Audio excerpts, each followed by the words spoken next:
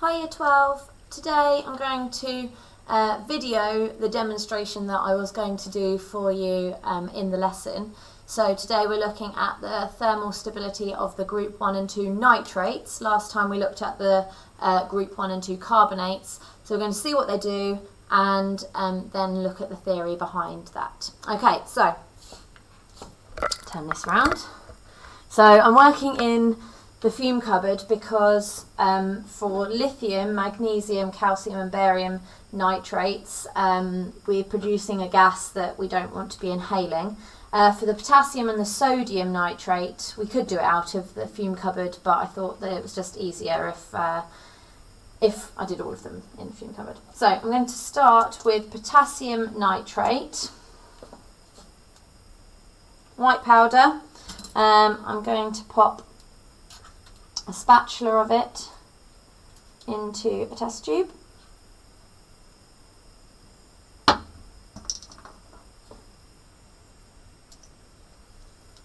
Okay. Put the lid back on my bottle. And then I'm going to heat in a blue flame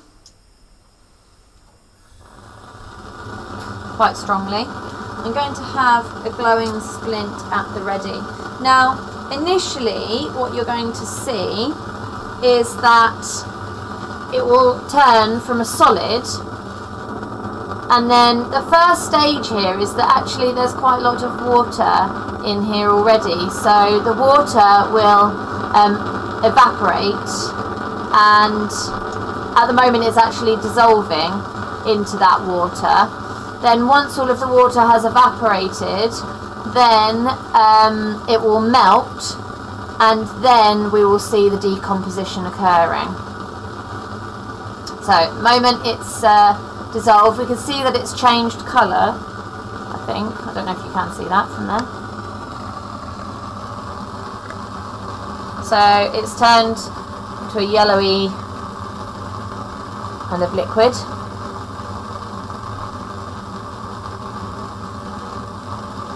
Holding it right in the cone of the blue flame.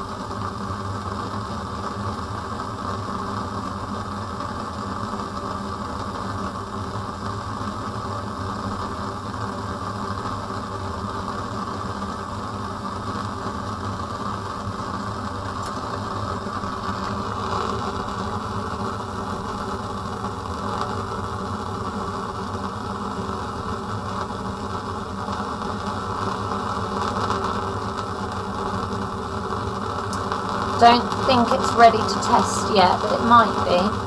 Okay, so whilst heating it, I'm going to light my splint.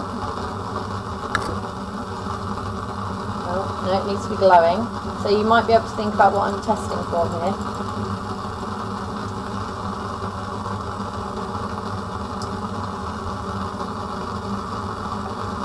Okay, it did just about do that then. So if I just make it a bit more glowing. There we go. So, relit, glowing splint.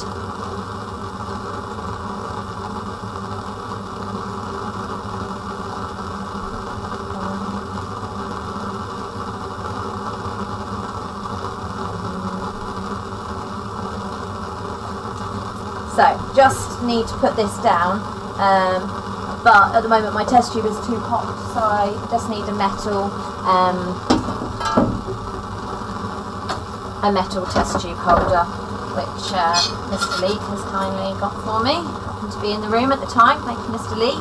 So that was our potassium nitrate.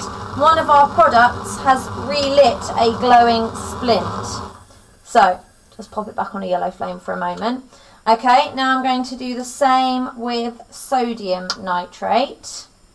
So this has a slightly different appearance. It seems to be in like funny little white pellets.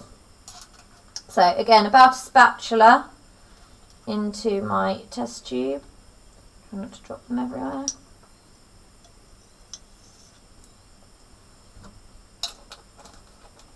Put the lid back on. Don't want to be spilling it everywhere. Okay, and again, I'm going to hold it in my roaring blue flame.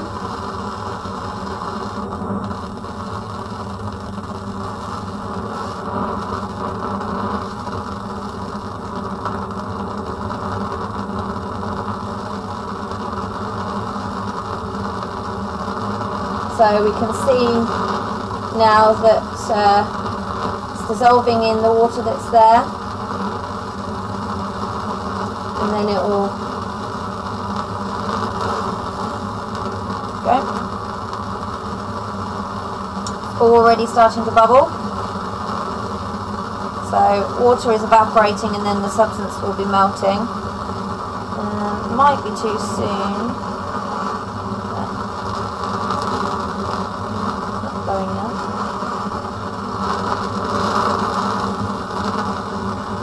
Oh no, there we go. Got my splint relighting very easily actually.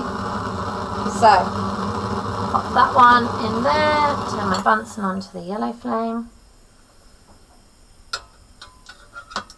So you might want to be thinking about what product I've made and what therefore the other product would be. Now for the next one I'm going to have to put the fume fan on, the fume cupboard fan on, because we want to be extracting the fumes that are being produced, so it will be a bit noisy now.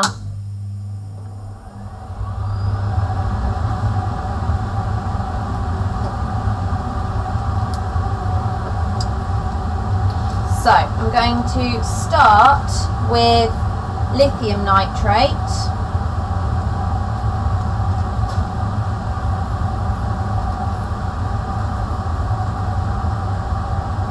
Get a nice spatula full again.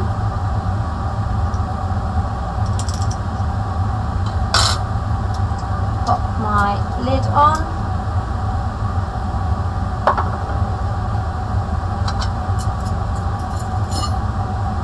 So this one looks a little bit like the first one that we did. Powdery, but sort of doesn't look like a dry powder. It does look like a kind of a wet powder, which is what it is.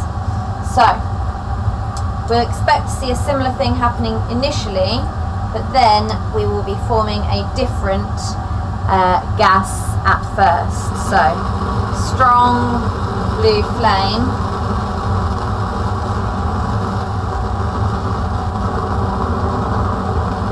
So we can see that instantly the water there is dissolving our substance. It's a bit violent, you hear it crackling.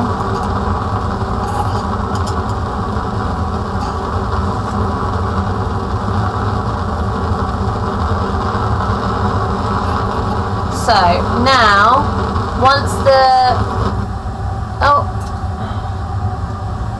hang on a sec, just sometimes when you have the fan on at the same time as the Bunsen burner, it can cause the Bunsen burner to go out, so I just need to relight the Bunsen burner flame. Bear with me. Oh no, gone out.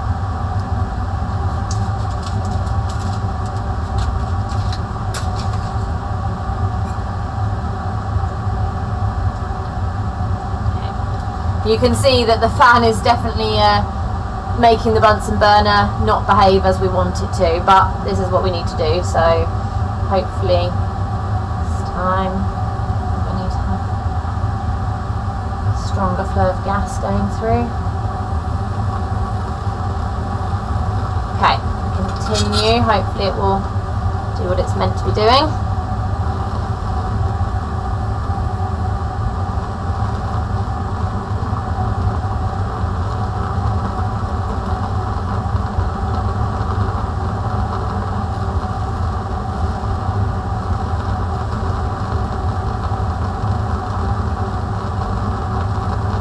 Okay, we're getting there now. So we've given it a bit more heat, and hopefully you can see that there's now a brown gas being formed.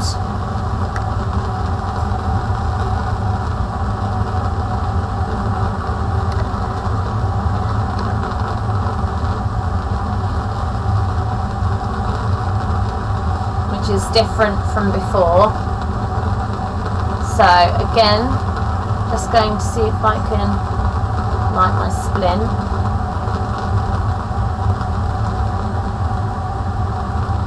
Let it burn, glowing.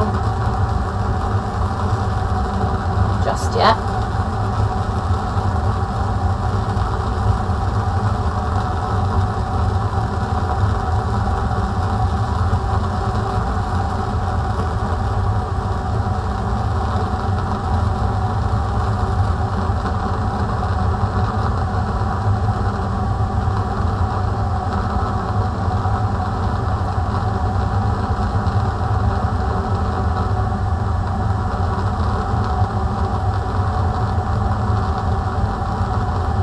Really need to put it that far down into the test tube. I do think that I need to be heating it up a bit more strongly, but the Bunsen flame did go out earlier when I did this. So. Okay, there we go. We might have a bit more luck now.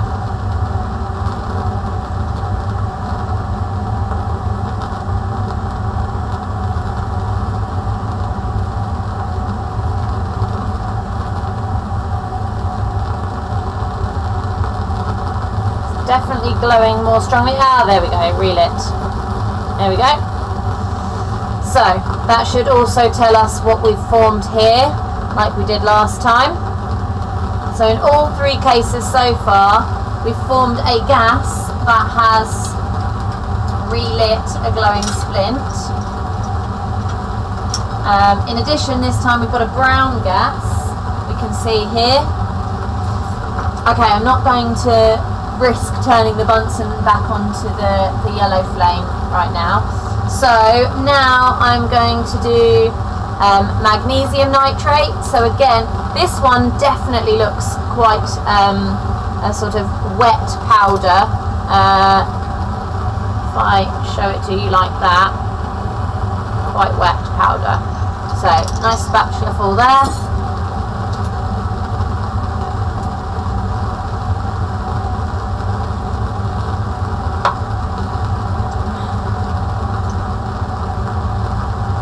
Okay, so heating again.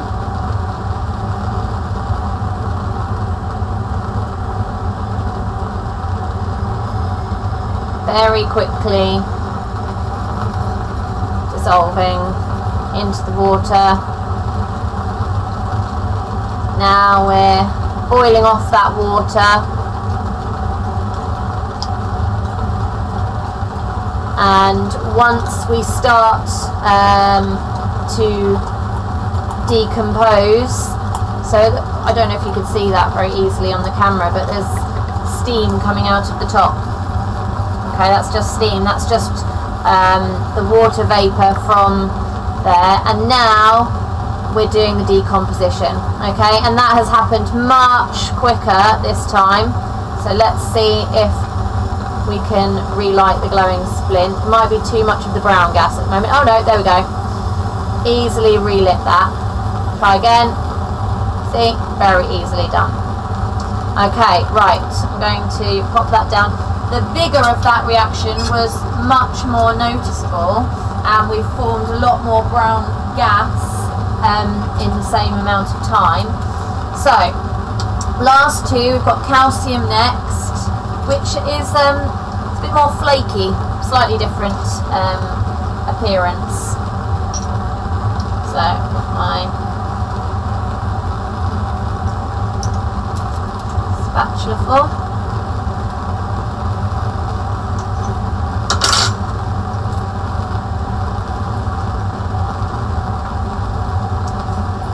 Again, heating strongly on a blue flame.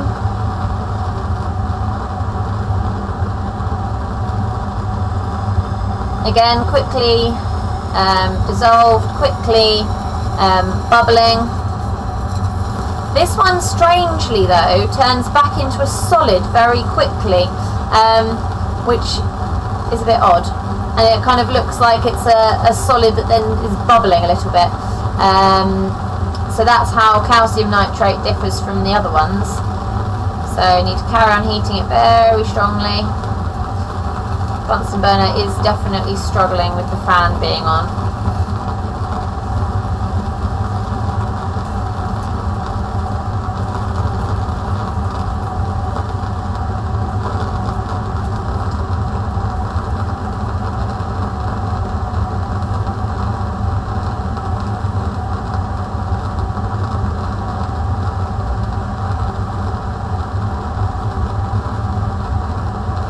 So we're just starting to see, okay, now it's turned into a liquid again.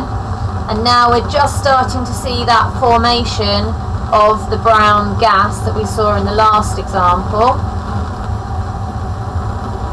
And when the brown gas is being formed, then at that point we should also be having the other gas formed that relights the glowing splint. So let's see if it will relight the glowing splint. There we go, just about, but not nearly as easily as with the magnesium nitrate. If I try again, now that there's more brown gas being formed, lovely. Okay, so that's plenty of that one.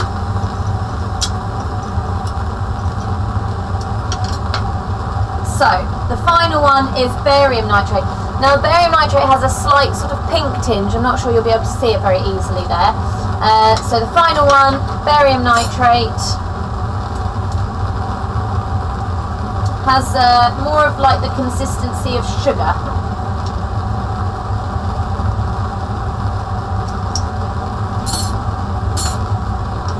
Put my lid back on.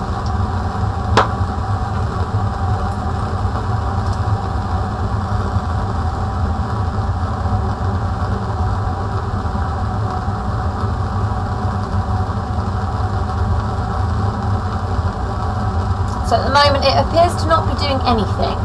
It's taking longer even to do the whole dissolving bit.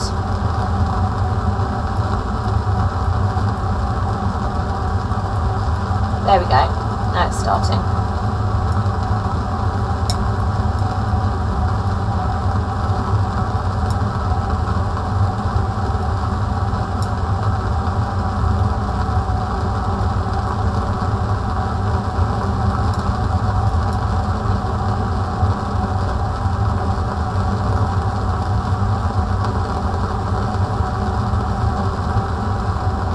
So we've dissolved it into the water that was there, although there's not actually very much water in this one. So then it will start to melt, and you can see we are starting to have a bit of that brown gas forming, although at the moment it just looks yellow. So in a moment it should turn brown.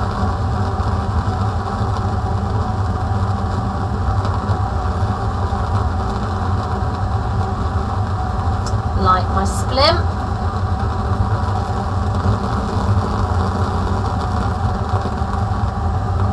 Okay, and it's glowing, and we have again relit the glowing splint. Although, as with the calcium, you have to put it much further down into the test tube in order to relight it, and then it goes out very quickly again. Okay, so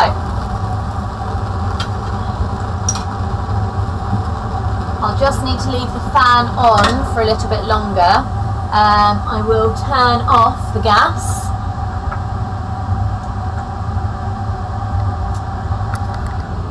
Oh, sorry, close up for me there.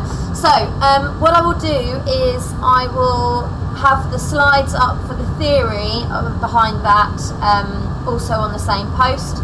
I hope that you could see the pattern and that you've worked out what the gas is that relights the glowing splint. On the slides there will be more information about what the other gases are and the other products are as well. So have a good day, Year 12, and hopefully see you soon.